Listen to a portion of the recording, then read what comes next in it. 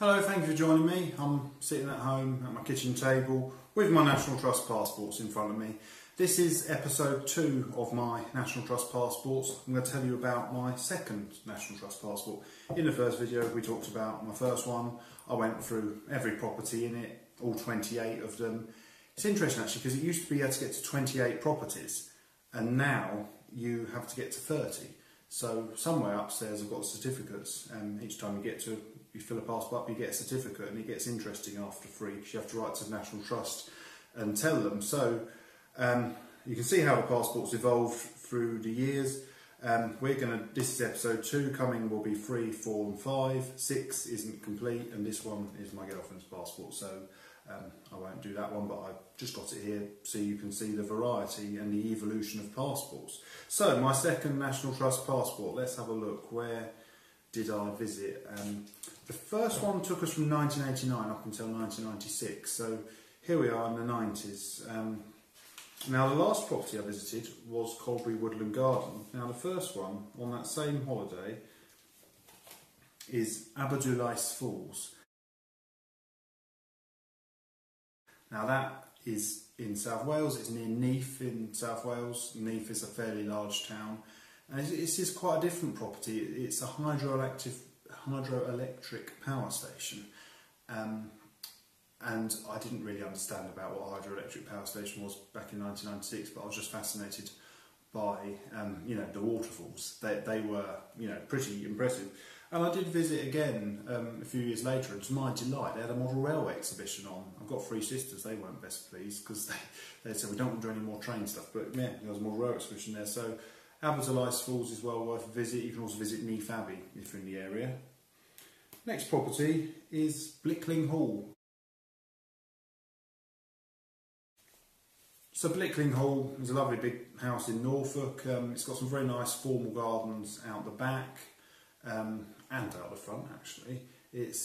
I don't remember too much, but I just remember being there. Impressive property really. It had some interesting, I seem to think it had some giant glasses, some sculptures in the grounds, and whether that was just an exhibition that was there once or whether it's always there, I don't know. I've not been back to Blickling Hall since. I have been to Norfolk since, I just haven't got around to visiting Blickling Hall. So if anyone knows, are the giant glasses still at Blickling Hall? Do comment and tell me, I'd love to hear from you. Next property, Felbrigg Hall. Also in Norfolk, visited on the same holiday. Now Felbrigg Hall, I remember doing a big estate walk there, and I remember there was a fair on, and there was a Lancaster bomber was flying around, so although not actually the National Trust, that is my main memory from there. And then on the way back from that holiday, we visited Anglesey Abbey. So I talked a bit in the last one about abbeys that have become National Trust properties. We mentioned Buckland Abbey in Devon and Laycock Abbey in Wiltshire, so this is Anglesey Abbey. I don't remember too much. I remember walking around the grounds and walking up to a big white weatherboarded watermill, which is the typical sort of watermill you'd find in East Anglia. So that's Anglesey Abbey. Like I was saying in the last video, I should go back to all of these again. Some I have done Henry's Adventures at, but not that many of them, but it'd be great if I could just go around them all again and make a video at every single one, because they're all really nice places and also different. It's a bit like with miniature railways. I visit every miniature railway because each miniature railway is different, each National Trust property is different. So next one, bringing on to the National Trust shop at Ashridge. Now this wasn't actually my first visit. My first visit was on a school visit. So we went to Ashridge with the school, and I remember going there, and I remember walking around. I could see a bridge in the distance. I just remember saying to the teacher, please can we go over that bridge, please can we go a bit further, go over the bridge, and it was, no, we're doing this, so I was a bit disappointed, but went back again with my family. Also the other thing that was much more exciting was we went up the Bridgewater Monument. If you ever get a train on the West Coast Main Line out of London, just as you're coming to Tring, if you look out on your left up at the Chilterns, you'll just catch a glimpse of the Bridgewater Monument. And from the Bridgewater Monument, you get a good view of the West Coast Main Line. Next one is Knightshayes Court,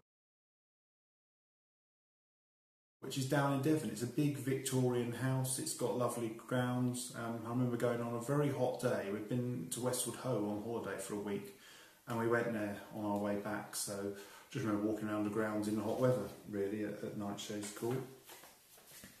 Next one is Stourhead. Now that was the next year, and that was actually, we liked it so much at Westwood Hoe in North Devon that we went back again the next May, and we visited Stourhead on the way. And Stourhead it's brilliant. You've got a big estate with lots of temples around the lake. You can do a lovely walk. There was an amazing grotto, you know, a bit like I said with Stowe, probably one Henry's Adventures video wouldn't be enough, I'd have to do a few. Interestingly with Stourhead, it's the only one as far as I'm aware that has 2 passports. There's another one from the house. So on a later holiday, we did the house. So really you do need 2 visits to go there. So the first visit we did just to grounds. The second visit, I'll get onto it, might be the next passport. It was a day it rained, we went to the house, so I'll get onto that later on. Then, next one is in London. This must be the first National Trust property I went to in Greater London. It's called Ham House. It's in Richmond. It's a lovely big house. Out the back it's so immaculate, like a doll's house, and it's got some lovely formal gardens out the back. It's not a huge estate as you might imagine it is in suburban London, but you know, it's like I say with all of them, they are all well worth a visit. The next one is Powis Castle, home of Clive of India. It is possibly one of the most impressive looking properties. So you've got the castle up on the hill and the gardens are galleried going down, and it's just amazing really. It's possibly one of the most impressive National Trust properties I've been to. And Clive of India, who lived there, had a Britannia steam locomotive named after him. The number of it has slipped out of my head, but it's coming on screen now. So that is the Britannia locomotive Clive of India, named after the gentleman who lived at Powis Castle. From one very famous gentleman to another, we go to Chartwell, home of Winston Churchill. Funny enough, another steam locomotive was named after Winston Churchill, Bullet Pacific, number 34051, Winston Churchill, which is now in the National Rail Museum. The locomotive hauled Winston Churchill's funeral train. So Chartwell I remember going to quite distinctly. It's a fascinating property, really can see into the life of Winston Churchill. I remember there being some ponds with some big koi carp, and I was thinking, I can just imagine Winston sitting there, you know, feeding his fish. And he used to paint as well, so he used to paint places, you know, within his grounds. So Chartwell down in Kent, fascinating property. Do go and visit. Now, staying down in Kent, the next couple are on that holiday, Stoneacre. Stoneacre's an interesting one, quite a small one. From what I remember, it was a Tudor house with a garden, not a huge place, but it was quite fascinating. Now, some of the smaller properties don't have a stamp. Now, as you can see, it's not the official stamp. Some don't have an official stamp, but I just say to them, if they say, oh, we don't have the square stamp, I say, look, if you've just got something in the desk, just a stamp, if it just says Stoneacre, or wherever it happens to be like that, I'm happy.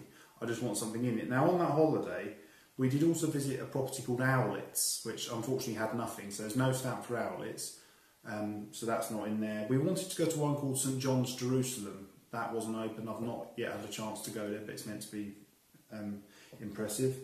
And then on the way back, we went to Emmetts Garden. Now, this was the time of the foot and mouth outbreak, talking of, we're in one pandemic, talking of another pandemic, but one that didn't affect humans directly. Foot and mouth affected animals. The National Trust lost a lot of money, the YHA lost a lot of money. It was, you know, a pretty bad time. That day we attempted to go to Iton Mow, it was closed. We attempted to go to Knoll, it was closed. We ended up at Emmetts Garden.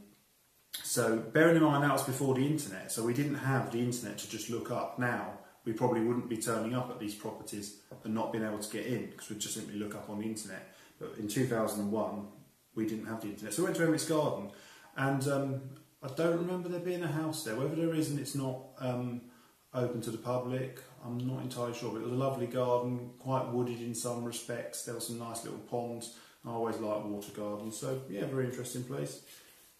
The next one is Mottisfont Abbey. Now that is down in Hampshire. I remember going there on the way to a holiday down at the Isle of Portland. Fascinating property. I remember, one thing I'd remember, there was the river which flows through the site. I can't think of the name, but name's on screen now, the river that flows from Mottisfont Abbey, but there was a tributary of that river that started and finished within the ground, so you actually walked the whole of a river. And I remember there was really big wild fish. It was fascinating property. And there was a room of trompe-l'oeils, which I'd heard of trompe-l'oeils, but it's the first time I'd ever seen them, so I was really quite fascinated by that. The next property is Petworth.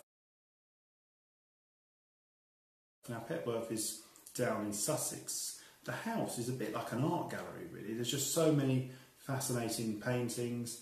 We didn't do the wider estate walk, we did just the pleasure grounds. Now I remember as we did the pleasure grounds, I noticed a tunnel under the pleasure grounds. Now I was fascinated by it. Mum and Dad said, no, you're not supposed to go there. Anyway, when we got to near the end of the gardens, we were playing hide and seek, and I thought, right, now's my chance. So I ran all the way across the gardens. I got down into the tunnel and I walked all the way through it and back, and then ran back across the pleasure grounds and hid, and it'd taken them quite a while to find me, but I got to see the tunnel. So the moral of the story is, if I see a tunnel, I can't just really walk past it without having a look. I've got to be a bit nosy there. Next property, interesting one, it's Wakehurst Place. Again, it's not got an official stamp. It's a bit of a funny one, this one, because it's owned by the National Trust, but it's actually managed by, I think it's the Botanical Gardens people. I might be wrong on that one. I don't think it's RHS, Royal Horticultural Society, but it's managed by somebody else, but it's owned by the National Trust. It was just a very big, fascinating gardens. I remember exploring it. It was, I remember it did rain at one point. Not that that's really that relevant, but yeah, I just remember us all having to get under a tree there. Now, next one is Chedworth Roman Villa in the Cotswolds. So this is quite a different one. It's not your big stately home. Well, I suppose it is a bit like a stately home, but it's much earlier periods. Chedworth Roman Villa, the ruins of the Roman Villa in the Cotswolds. So yeah, again, well worth visiting. Again, it's not really relevant to Chedworth Roman Villa, but my one memory of it, was the first place I ever had Kendal mint cake. I remember buying it in the shop, not really knowing what it was, and I was like, oh, this is really nice. And probably every time I've gone to a National Trust shop since then, I've always bought Kendal mint cake, so that's where it started. Oh, now I'm talking about Stourhead. This stamp is Stourhead House. So this was the day we were on the way to a holiday in the West Country. It was raining quite hard, but we stopped and we went round the house at Stourhead. So as far as I'm aware, Stourhead is the only property that has 2 stamps. If anyone knows, if you know that there's another property that has 2 stamps, do please comment and tell me. I'd love to know.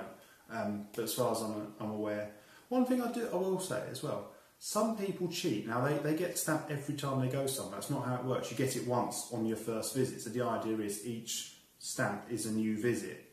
Hence why I said in the last video I didn't get any in 1996, no, 1997, 2016 and funny enough 2020. So yeah, you get it stamped the first time. You're not supposed to keep getting it stamped, because when you get your certificate saying you've been to 28 properties, you haven't. Stourhead's a bit different because it's 2 properties within one. But yeah, you're not supposed to get stamped each time. Anyway, now we move on to a Greater London one, Osterley Park. Lovely place, but very close to Heathrow Airport. But don't let the aeroplane noise spoil it for you. It's a lovely estate. When you're actually walking around the estate, you really wouldn't know. You're in the middle of a densely populated part of West London, and it still has that lovely rural feeling to it. And here we have 2 more in London. We have 2 Willow Road. Now, 2 Willow Road is quite a fascinating property. It's up on Hampstead Heath. It was the home of the architect Erno Goldfinger. It's a terrace of 3. Now, he had the big one in the middle, and there's one each side. It's fascinating Art Deco house. I really enjoyed looking around it. It's like no other. Now, on the same day, it's quite a good. This is a good little outing you can do. Go go to Willow Road, because just up the road in Hampstead, less than a mile away, is Fenton House. Now Fenton House have been to again more recently, and there's a link on screen now of me exploring the gardens at Fenton House. It's a fascinating property. It's basically a miniature stately home. Got some lovely gardens out the back, so you know, do get on the train, go on the Northern Line up to Hampstead, or get the London Overground to Hampstead Heath, and you know, go and visit these. And you can go for a big wide walk up onto Hampstead Heath, maybe go to Parliament Hill, see the views over London. If you really want to do a lot, go to Kenwood House, which is English Heritage. I wish English Heritage did these passports. I could have probably filled a couple of them up as well. Oh, now this one has a rather sad story since I went. It's Clandon Park. Unfortunately, Clandon Park has since burnt down. I believe there is some restoration taking place, but at least I did go before the fight. It was a real shame. But you know, the gardens wouldn't have changed, but the house, unfortunately, now is just a shell. I think that's one of the saddest things probably to ever happen to the National Trust. I've not been there, but I know Up Park House, that did burn down and it was restored. So, you know, let's hope similar thing happens for Clandon. One day I have to go to Up Park and get Up Park stamped. Now, next one, staying in Surrey, is Dapdune Wharf. That's in Guildford on the Riverway navigation. So I remember going for a boat ride there. And I remember there was a railway viaduct over the site, so trains on the line from Guildford over to Effingham Junction. So it was only class 455s all day. That was the only trains you saw, but I just remember being quite excited to see a few trains there. So yeah, Dapdune Wharf in Guildford's worth a visit. Now, where's our next one? Melford Hall, that's in Suffolk. In the village of Long Melford. Don't remember too much, but it was a smaller property. We weren't there all day. We went there, had a look around the house, had a look around the gardens. I remember there being a dummy window, as in there was to keep the symmetry of the house. I remember noticing that some of the windows weren't actual windows. They were just dummy windows on the outside, and they were just a wall painted to look like a window. Then the next one was Lavenham Guildhall. It's a famous, quite famous Guildhall, completely Tudor, in the town, in the historic town of Lavenham in Suffolk. So this is another little day out. You can do two in one day. And then staying in East Anglia, all done on the same holiday, Sutton Hoo. Now Sutton Hoo is quite well known. It's where a Viking longboat was found. Fascinating place to go for a walk. So I remember going to Sutton Hoo quite distinctly. And then the next one is, I don't remember too much about it. It's called the Elizabethan House Museum. It's in Great Yarmouth. It's wouldn't like to say, well, no, it's obvious which year. It's Elizabethan, of course. So it's an Elizabethan house in Great Yarmouth. You know, a townhouse. No gardens or anything, but you know, still interesting, worth a visit. Perhaps if you're in Great Yarmouth and it's raining, go and visit it. And then we've got one more from the same holiday in East Anglia, Horsey Windpump. I remember being like, oh, a windmill. And I was told, no, it's not a windmill, it's a wind pump. So it looks like a windmill to look at, but it's a wind pump. It was to pump water rather than grind corn. And then our final one in this property is another interesting one that's not, it's National Trust, but it's managed by English Heritage. It's Hales Abbey. So it's a ruined abbey in Gloucestershire, and since then it's become much easier to visit because the Gloucestershire and Warwickshire Railway has reopened Hales Abbey Halt, so perhaps we should go there at some point in the future. And maybe we'll go by train on the Gloucestershire and Warwickshire Railway. So that's my second passport. 1 and 2 look the same. Third one is a bit different, but we'll talk about this one in the next video. So hope you enjoyed that little story, my memories from when I was a child visiting National Trust places. Thank you very much for watching. Do look out for the third video. Do go and visit these National Trust places, and you know, they're all so different and so exciting to visit. So thank you very much for watching. Please do feel free to like, subscribe and comment. Thank you very much. Goodbye.